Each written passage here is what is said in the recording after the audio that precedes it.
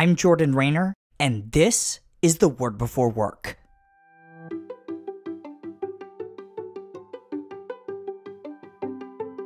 Today we're starting a new 5-week series here on the Word Before Work called The Creator in You.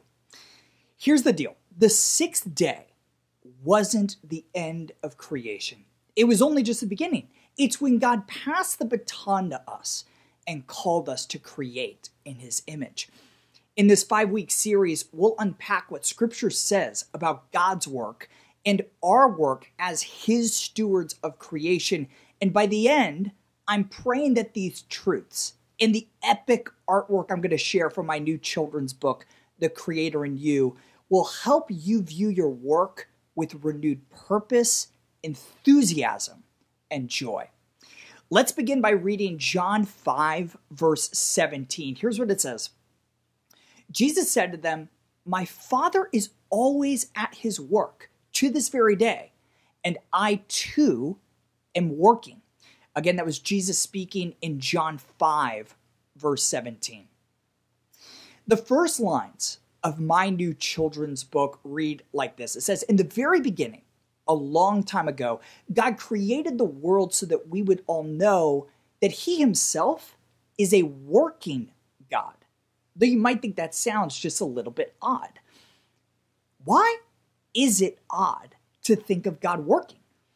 After all, Jesus worked and He made it clear that, quote, "the Father is always at His work to this very day." See John 5:17, which you read a few minutes ago. I think it sounds odd because we rarely, if ever, preach or sing about God's working character.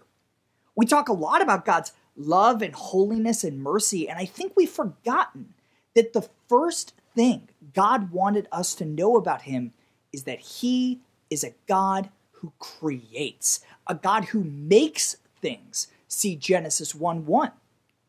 By the way, this is totally unique in the history of world religions.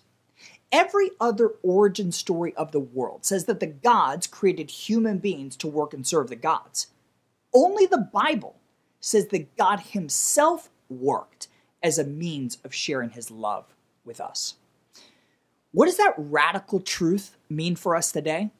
I would suggest it means at least 3 things. First, it means that work is inherently good. Because God works, our work is not a necessary evil. It is not a means to an end to do the, quote, real work of ministry, unquote. By choosing to work Himself, God blessed the idea of labor with incomprehensible goodness and dignity. Second, God's work shows us that creativity is of infinite worth. In our industrial society, creativity and beauty is almost always treated as second class to order and function, including within the church. But as world-renowned painter Makoto Fujimura points out, quote, "God the artist communicates to us first before God the lecturer," end quote. Because God is creative, we must fight against relegating creativity to the fringes of the church. Finally, because God works, Christianity is far more relevant to our daily lives. We don't worship an elitist God who sits idly by observing others working. We worship a God who created in the beginning and who took on a common trade when He came to earth in the person of Jesus Christ. And so, we do not have a high priest who is unable to empathize with our weaknesses. See Hebrews chapter 4, verse 15. The God of the Bible knows what it means to work. Praise Him for that truth and for His creative character today.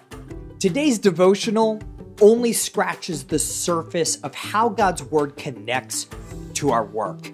If you want to go deeper, sign up for my free 20-day devotional called The Word Before Work Foundations at twbwfoundations.com. These email devotionals are designed to help you gain a rich understanding of the biblical narrative of work, how exactly your work matters for eternity, and what those truths mean for how we ought to work today. Sign up right now, again, totally free at twbwfoundations.com.